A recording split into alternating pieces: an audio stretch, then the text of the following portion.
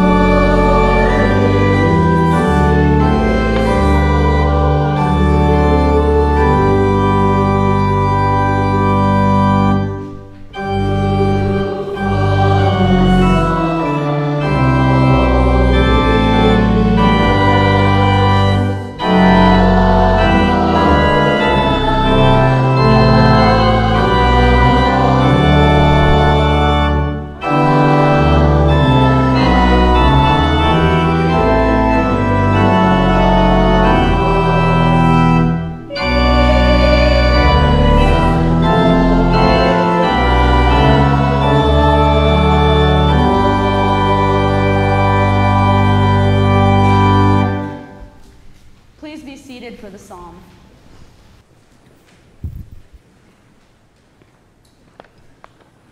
Let us read Psalm 65 in unison.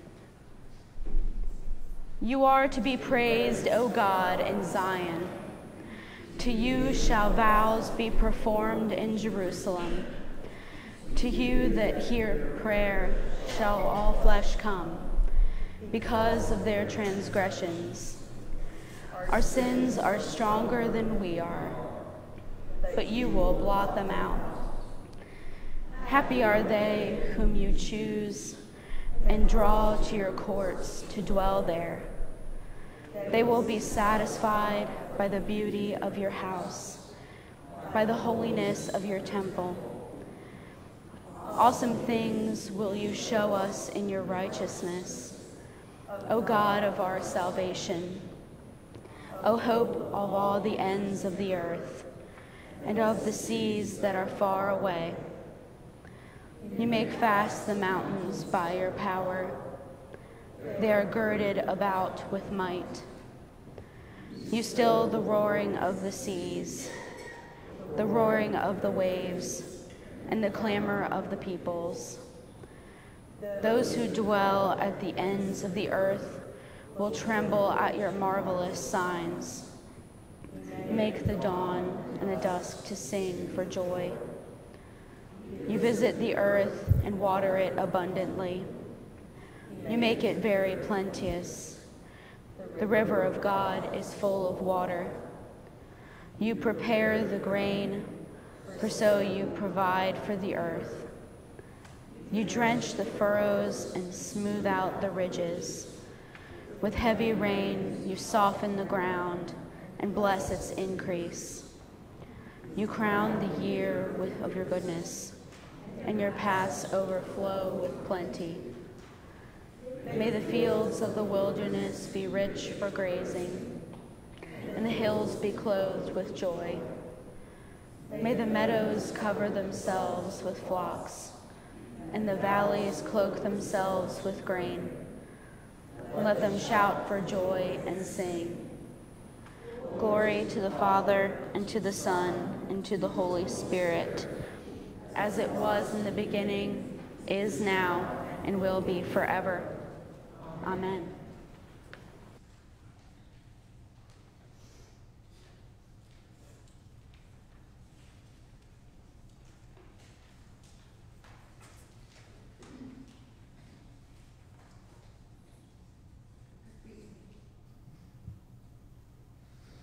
A reading from the book of Joel. O children of Zion, be glad and rejoice in the Lord your God, for he has given the early rain for your vindication. He has poured down for you abundant rain, the early and the later rain as before. The threshing floors shall be full of grain, the vats shall overflow with wine and oil. I will repay you for the years that the swarming locust has eaten. The hopper, the destroyer, and the cutter, my great army, which I sent against you. You shall eat in plenty and be satisfied, and praise the name of the Lord your God, who has dealt wondrously with you. And my people shall never again be put to shame. You shall know that I am in the midst of Israel, and that I, the Lord, am your God, and there is no other. And my people shall never again be put to shame. Then afterward I will pour out my spirit on all flesh. Your sons and your daughters shall prophesy. Your old men shall dream dreams, and your young men shall see visions. Even on the male and female slaves in those days I will pour out my spirit. I will show portents in the heavens and on the earth, blood and fire and columns of smoke. The sun shall be turned to darkness and the moon to blood before the great and terrible day of the Lord comes. Then everyone who calls on the name of the Lord shall be saved. For in Mount Zion and in Jerusalem there shall be those who escape, as the Lord has said, and among the survivors shall be those whom the Lord calls. The word of the Lord. Thanks be to God.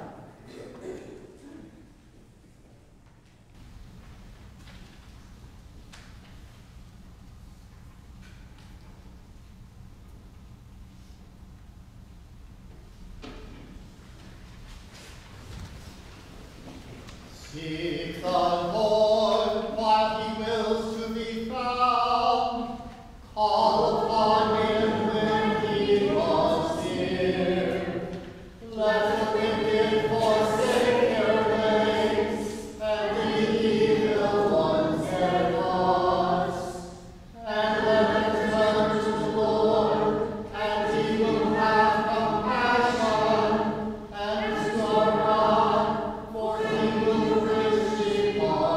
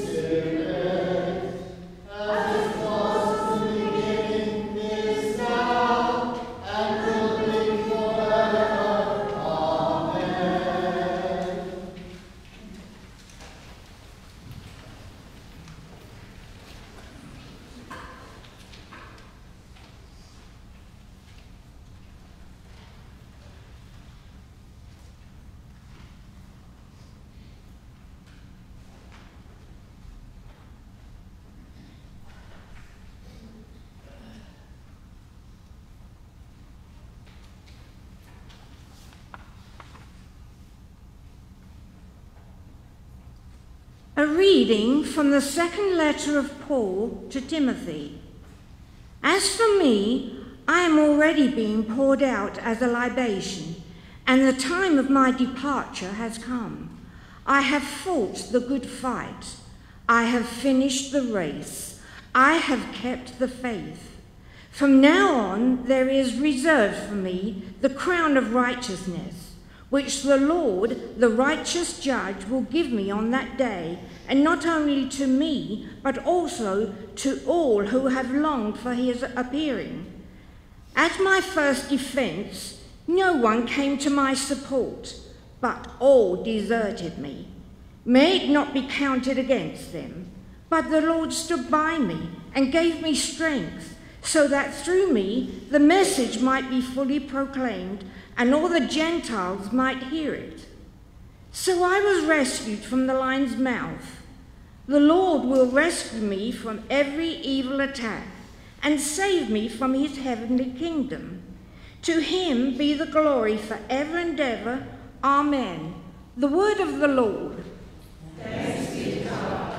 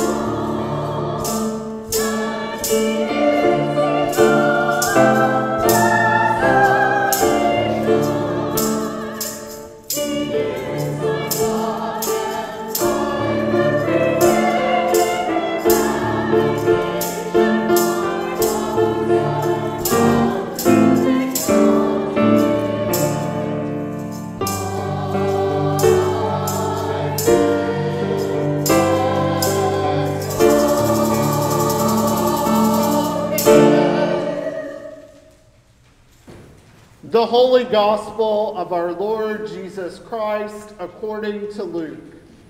Glory to you, Lord Christ.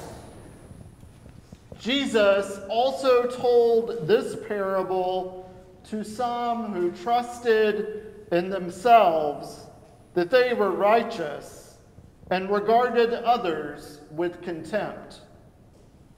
2 men went up to the temple to pray, one a Pharisee and the other a tax collector. The Pharisee, standing by himself, was praying thus: God, I thank you that I am not like the other people, thieves, rogues, adulterers, or even like this tax collector. I fast twice a week. I give 1/10 of all my income. But the tax collector, standing far off, would not even look up to heaven, but was beating his breast and saying, God, be merciful to me, a sinner. I tell you, this man went down to his home justified rather than the other. For all who exalt themselves will be humbled, but all who humble themselves will be exalted. The Gospel of the Lord. Praise to you, Lord Christ.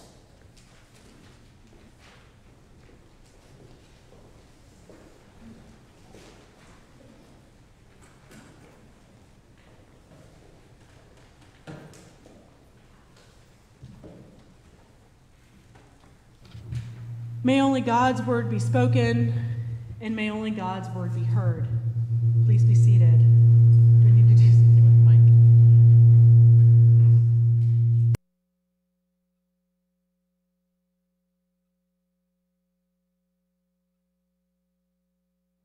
I have a confession to make.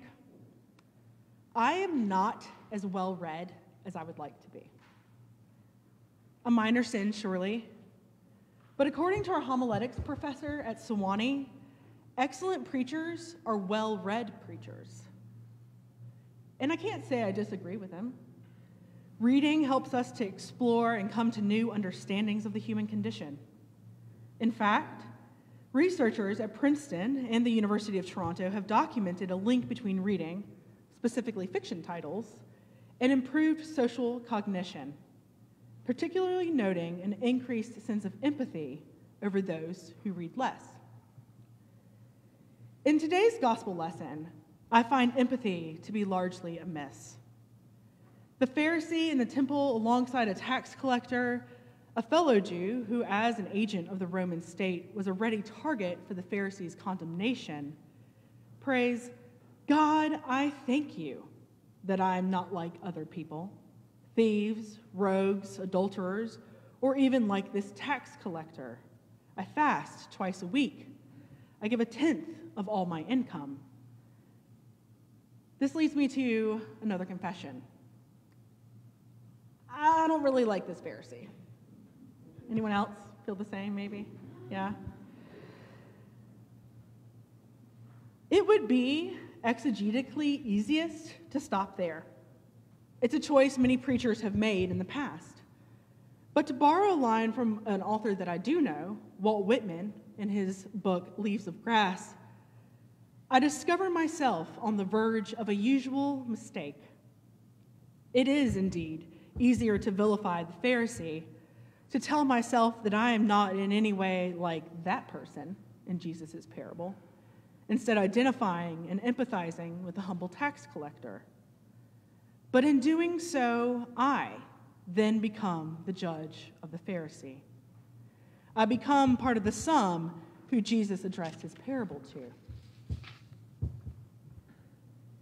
We are all prone to upward and downward comparisons, a behavior which Leon Festinger in 1954 succinctly termed social comparison theory, which I learned about in one of my communication classes while at Augusta University.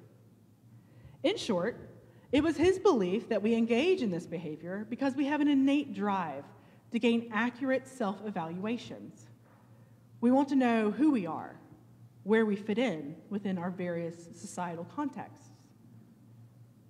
We are equally prone to think, God, thank you, I'm not like those other people, as we are to say, God, I wish I could be more like so-and-so, that coworker who just got promoted, the parent whose children always seem to excel, or in my case, the seminarian that somehow has found spare time to read anything other than assigned textbooks. That is part of that drive too. However, the upward comparison component is easier to confess to, isn't it? In our context, upward comparison is held up as being aspirational or goal-oriented, getting ahead.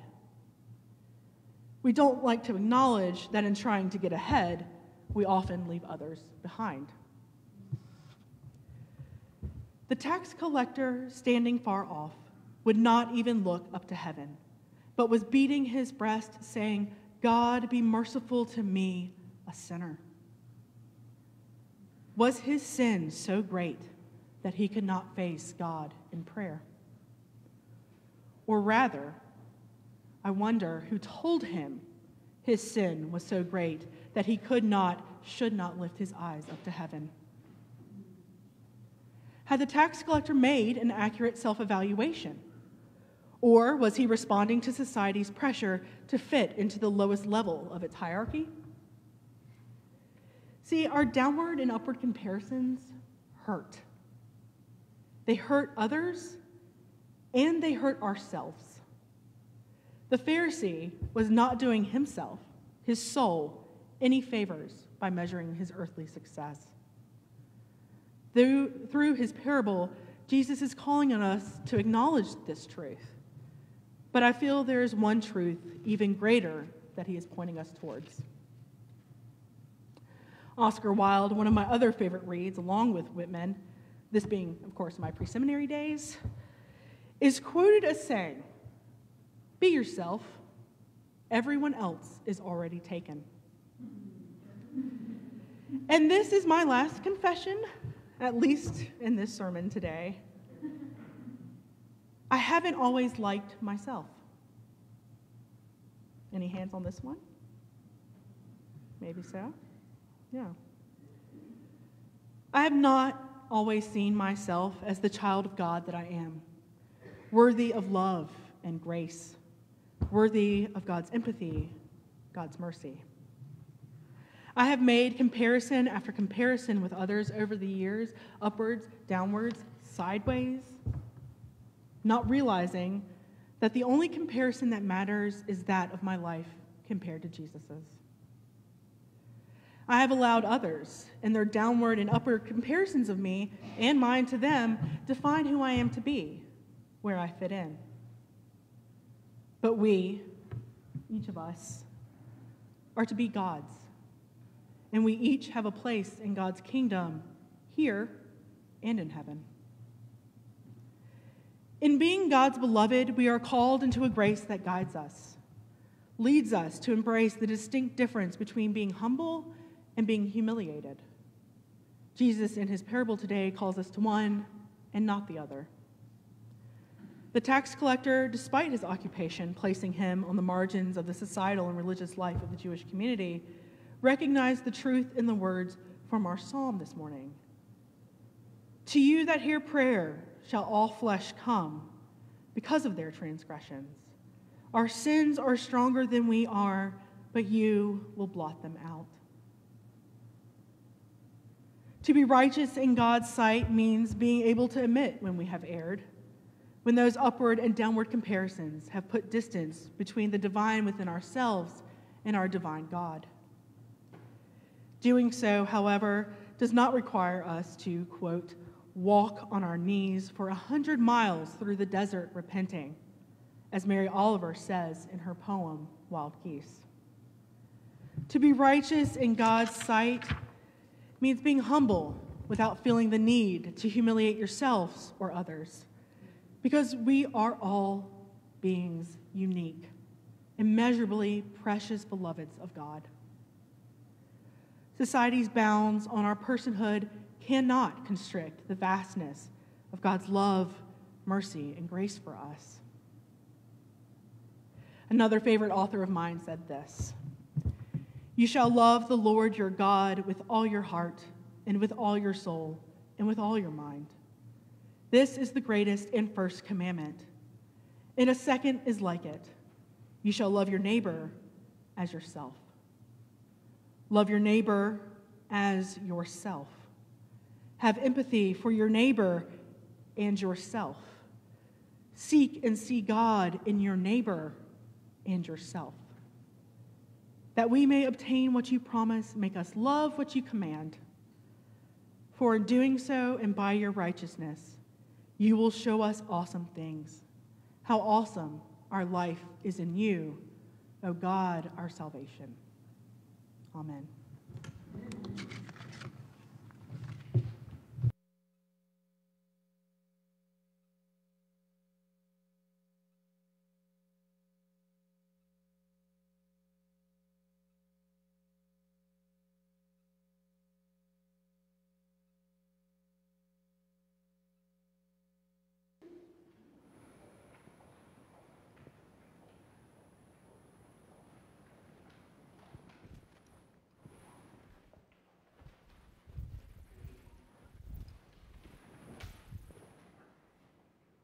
Let us continue in prayer and worship on page 13 of your worship bulletin with the words of the Apostles' Creed. I believe in God, the Father Almighty, creator of heaven and earth. I believe in Jesus Christ, his only Son, our Lord. He was conceived by Pontius Pilate, born of the Virgin Mary. He suffered under Pontius Pilate, was crucified, died, and was buried. He descended to the dead. On the third day, he rose again. He ascended into heaven and is seated at the right hand of the Father. He will come again to judge the living and the dead. I believe in the Holy Spirit, the Holy Catholic Church, the communion of saints, the forgiveness of sins, the resurrection of the body, and of the life everlasting. Amen. The Lord be with you. And also with you. Let us pray. Almighty and everlasting God, increase in us the gifts of faith, hope, and charity, and that we may obtain what you promise, make us love what you command, through Jesus Christ our Lord, who lives and reigns with you and the Holy Spirit, one God, forever and ever. Amen. Amen. Save your people, Lord, and bless your inheritance. Govern and uphold them now and always. Day by day we bless you. We praise your name forever. Lord, keep us from all sin today. Have mercy on us, Lord. Have mercy. Lord, show us your love and mercy. For we put our trust in you. In you, Lord, is our hope. And we shall never hope in vain. On our military prayer list this week, we pray for Casey Osborne.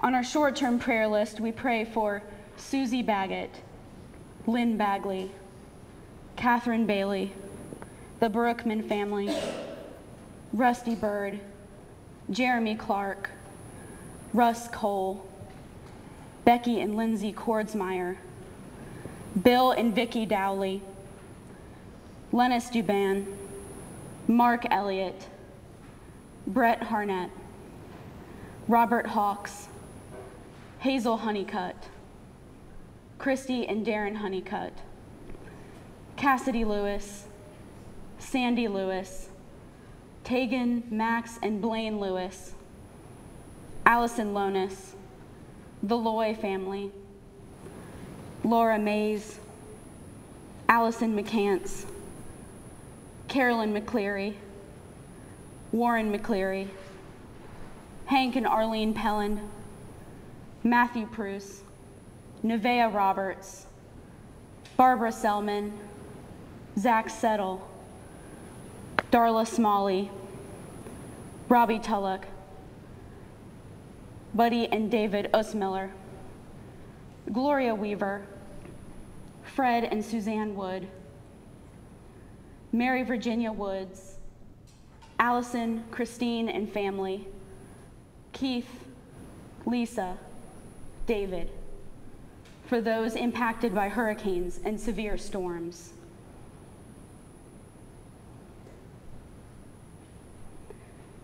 We pray for those who have died, for Catherine Camp, Cora Corbin, Charlie Dickens, and the Reverend Dr. Linda Hutton.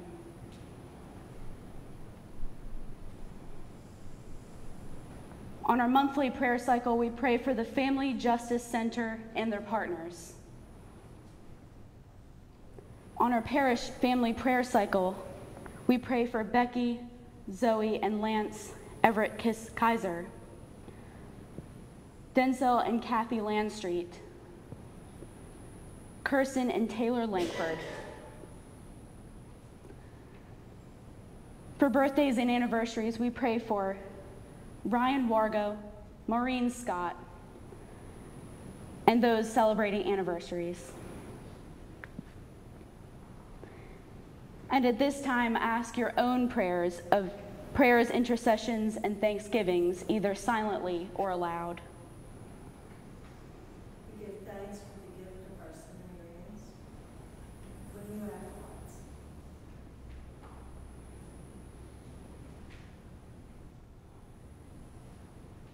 Lord, in your mercy, Hear our prayer. Lord God, almighty and everlasting Father, you have brought us in safety to this new day. Preserve us with your mighty power, that we may not fall into sin, nor be overcome by adversity.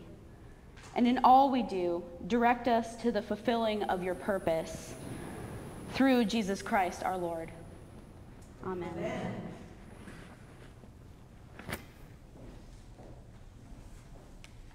Beloved of our Lord Jesus Christ, the peace of the Lord be always with you. And also with you. God's peace.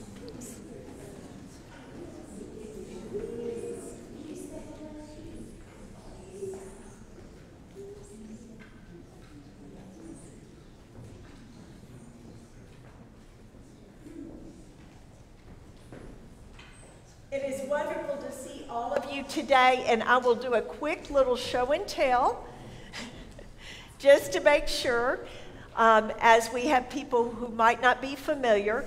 Our practice here is to offer communion to all. This is the Lord's table. All are welcome at it.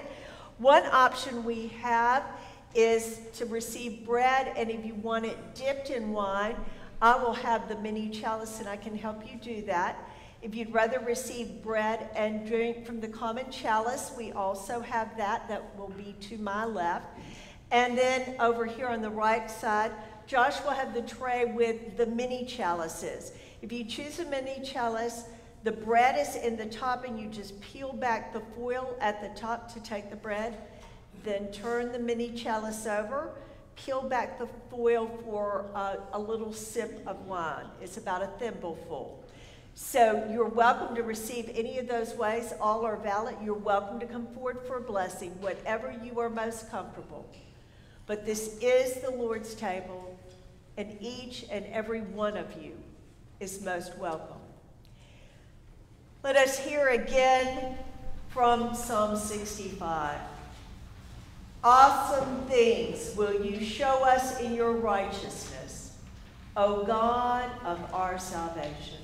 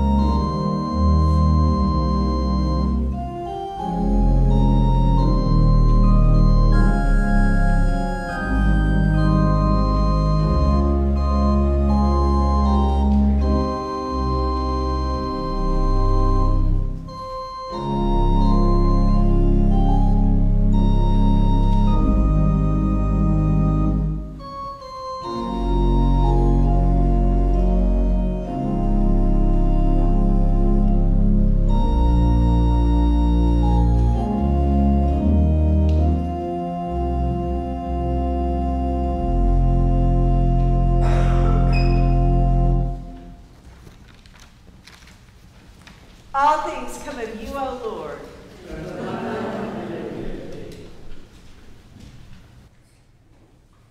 The Lord be with you. And also with you. Lift up your hearts. We lift them to the Lord. Let us give thanks to the Lord our God. It is right to give our thanks and praise. We praise you and we bless you, holy and gracious God, source of life abundant. From before time you made ready the creation. Your spirit moved over the deep and brought all things into being. Sun, moon, and stars, earth, winds, and waters, and every living thing. You made us in your image and taught us to walk in your ways. But we rebelled against you and wandered far away. And yet, as a mother cares for her children, you would not forget us. Time and again, you called us to live in the fullness of your love. And so this day, we join with saints and angels in the chorus of praise that sings through eternity, lifting our voices to magnify you as we sing.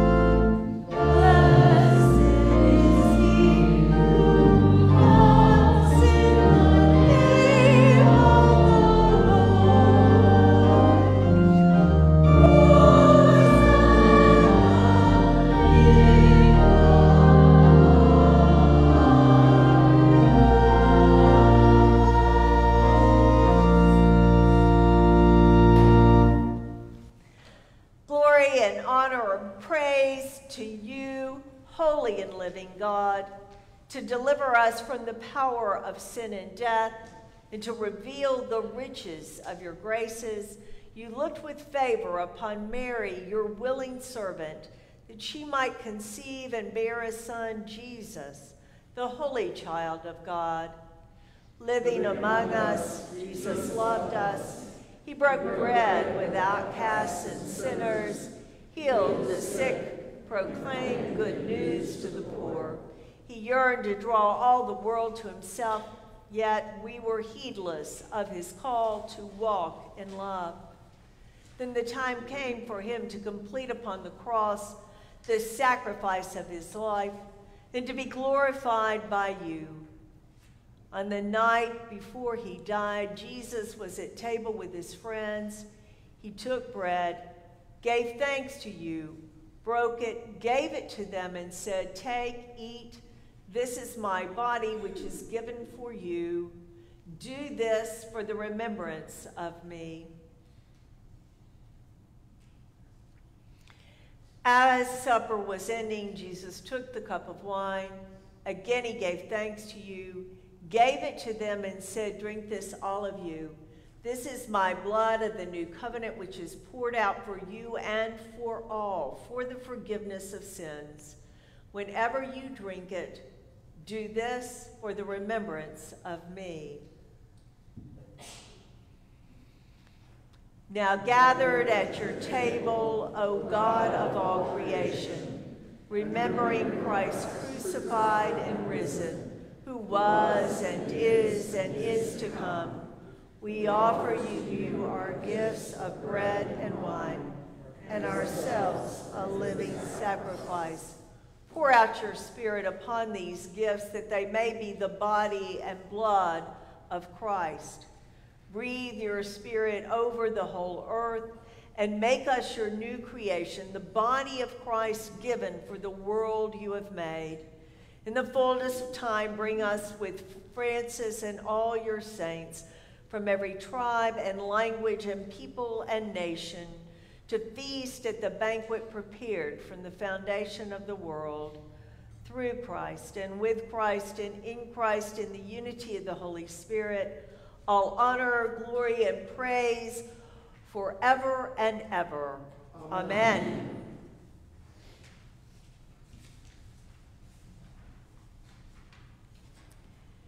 And now, as our Savior Christ has taught us, we are bold to say, Our Father, who art in heaven, hallowed be thy name.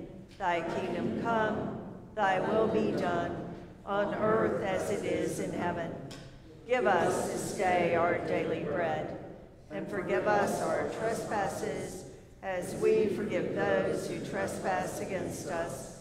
And lead us not into temptation, but deliver us from evil. For thine is the kingdom, and the power, and the glory, forever and ever. Amen.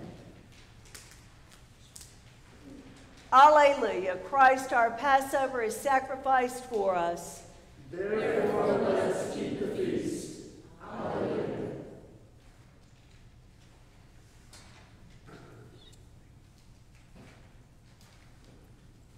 These are the gifts of God for the people of God.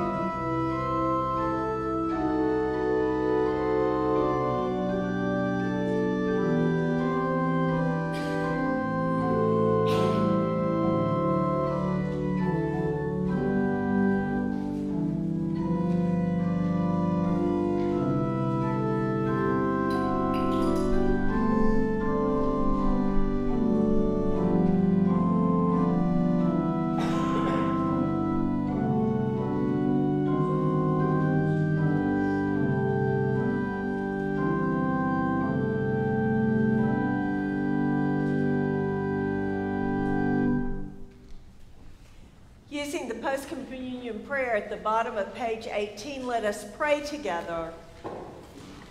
Loving God, we give you thanks for restoring us in your image and nourishing us with spiritual food in the sacrament of Christ's body and blood. Now send us forth a people forgiven, healed, renewed, that we may proclaim your love to the world and continue in the risen life of Christ our Savior. Amen. Please be seated for a few quick announcements. We've already had a full day of worship and Sunday school, and right after this, at 11:30, your vestry will be meeting in the parish hall. This is a perfect time if you've not stayed and want to know more about vestry for you to do so. We're even providing pizza for anyone who comes to vestry. Not that I'm trying to bribe or anything, but just know it's out there. And then at 3 o'clock this afternoon, we are in for a very special treat.